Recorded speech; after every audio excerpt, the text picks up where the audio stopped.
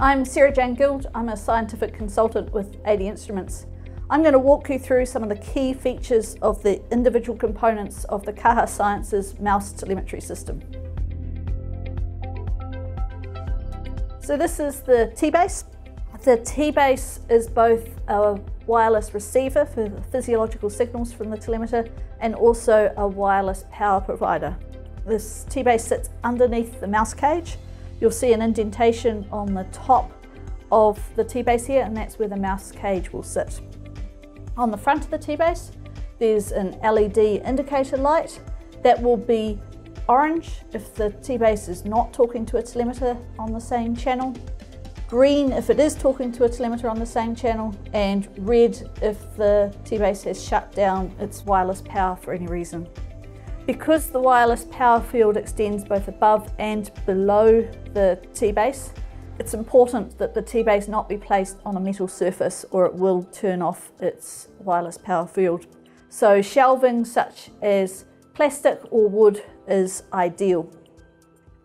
Any neighbouring tBases or other metal components need to be kept 10 centimetres away, side to side or underneath the tBase. So we recommend a spacing, vertical spacing of 40 centimetres between your tBase shelving to allow for movement of the cage, the wire cage top of the mouse cage.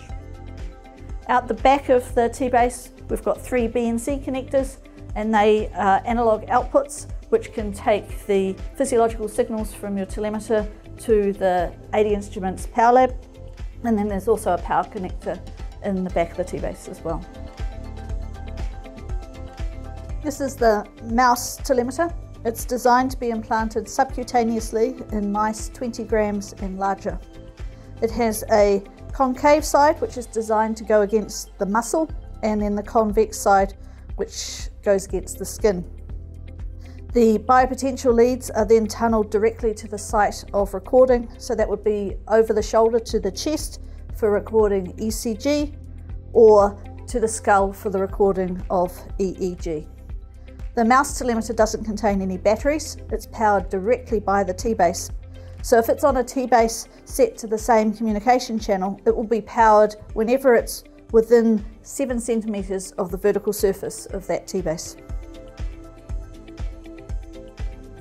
A key troubleshooting tip for setting up your mouse telemetry system is that you should always change the channel of your mouse telemeter before you implant it in your mouse.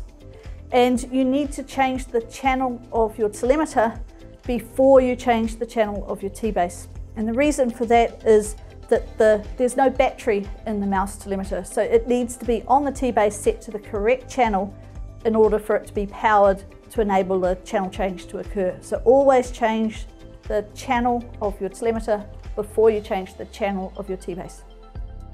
The telemeter will be powered whenever it's within 7 centimetres of the surface of the tBase. So it's important to keep that in mind when you're preparing your mouse cage. If you have something that the mouse can climb on that will enable it to go out of that 7 centimetre range for a long period of time, then you may lose your signal for a period of time until it drops back within that 7 centimetre range and starts being powered again.